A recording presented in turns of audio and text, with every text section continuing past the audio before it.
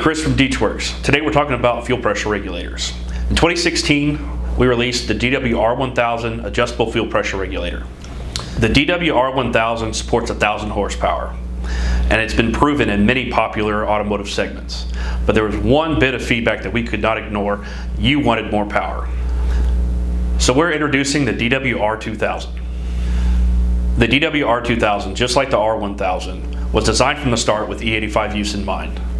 Constructed of 100% E85 compatible materials like stainless steel, anodized aluminum, and nitrile.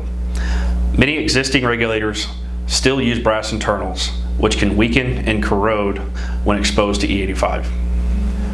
So what's the difference in the R2000? First, it's ideal for 750 to 2,000 horsepower, and it's able to handle 1,000 liters per hour of flow.